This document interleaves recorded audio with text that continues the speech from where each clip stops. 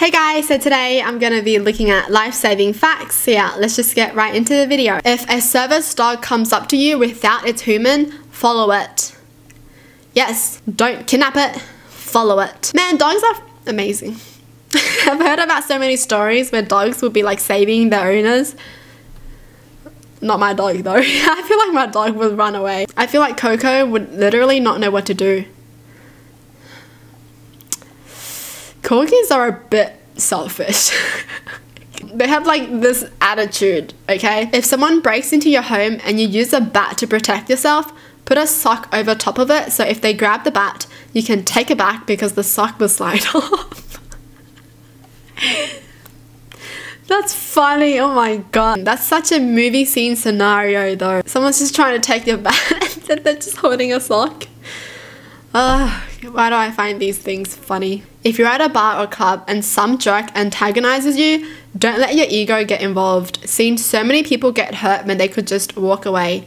Funny thing is, most people think fighting back would defend their pride, but to me and a lot of other people, you just look insecure. Be the cool guy who just laughs it off. Yours sincerely, former bartender. I agree. I feel like it's so attractive when the guy just ignores some person trying to fight them and they just laugh it off. That is attractive. That is next level manly. If you are deep frying something and the entire freaking pot is on fire, do not put it out with water. 1. Turn off the gas or electric range. Don't pour water on it. 2. Cover the pot with a lid. Don't pour water on it. 3. If you don't have a lid, dump baking soda on it. Don't pour water on it. If you pour water on it, your house might burn down and your face might melt. Oh, I always heard this advice.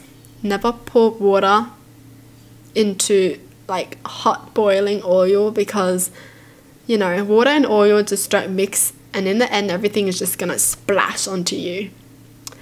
Not good. If you ever get held at gunpoint and asked to get in a vehicle, you fight with everything you've got to not do that. Run, zigzag, punch and kick. Do whatever even if you die in the process because 99% of the time, people who get in the car do not come back.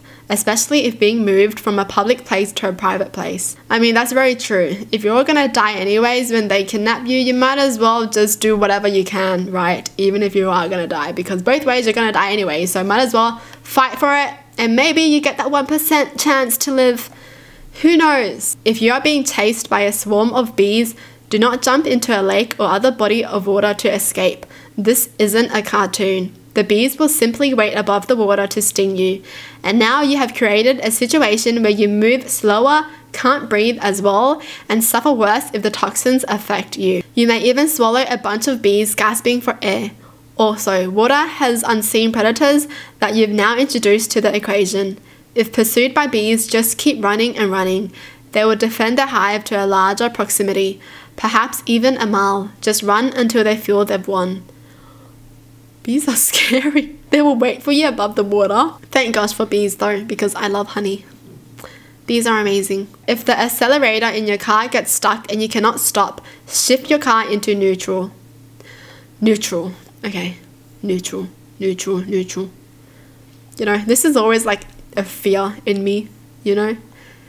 Sometimes I'm just like, what if my car just can't brake? What if? You know how you always see in movies how someone's like tampering with the brakes and then in the end they just can't brake and you just don't know what to do. Trust your gut. If something doesn't feel right, then move to the other side of the street or change direction or don't go down that dark alleyway. I agree. Always trust your gut feeling. If you're outside in a lightning storm and your hair starts floating, it's too late to start running for shelter. Drop whatever you're holding, especially if metal. Crouch down on the balls of your feet. Brace the heels of your feet against one another so that if you get struck, the lightning might pass through your feet and back to the ground instead of through your body. Put your hands over your ears to protect them from the thunderclap that's coming. Close your eyes to protect them from lightning flash. And open or breathe through your mouth to help keep the air pressure equalized. Pray if you believe it will help. That's scary. Oh, it's too late? I didn't know it was too late if your hair starts floating. Assume other drivers are out to kill you. Healthy paranoia when paying attention to other drivers is a great basis for successful defensive driving. True. Just assume everyone is dangerous, okay? See someone on the street, avoid them because they're dangerous. Who knows what they might do to you. Don't swim in Florida waterways at night, dusk or dawn. But if you should find yourself in the mouth of a hungry gator, don't go for the standard eye poke. Go for the nostril poke. Jamming your fingers in the nostril breaks the seal they use to keep water out of their airways when submerged, and they will release you instantly. How the heck are you gonna find the nostrils when you're like in the mouth of a gator when you're about to be eaten? How the heck do you find the nostrils? I don't know. How? Oh, how do you find the nostrils? Before you die, gotta find the nostrils. Actual fires spread shockingly fast. We all like to play what's the one thing you'd grab if your house was on fire. But the real right answer is that if it's not alive, you should leave it and get the hell out. People tend to imagine a fire burning on the floor in a corner somewhere, but the reality is often that it's running across the ceiling and circling around the walls. Just get out.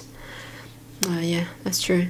Just take everything that's living in there and get out. Well, that's it for the video. Hope you guys enjoyed. Tell me in the comments down below what your thoughts are. And as always, thanks for watching. Hope you guys liked it, and I'll see you guys next time. Bye!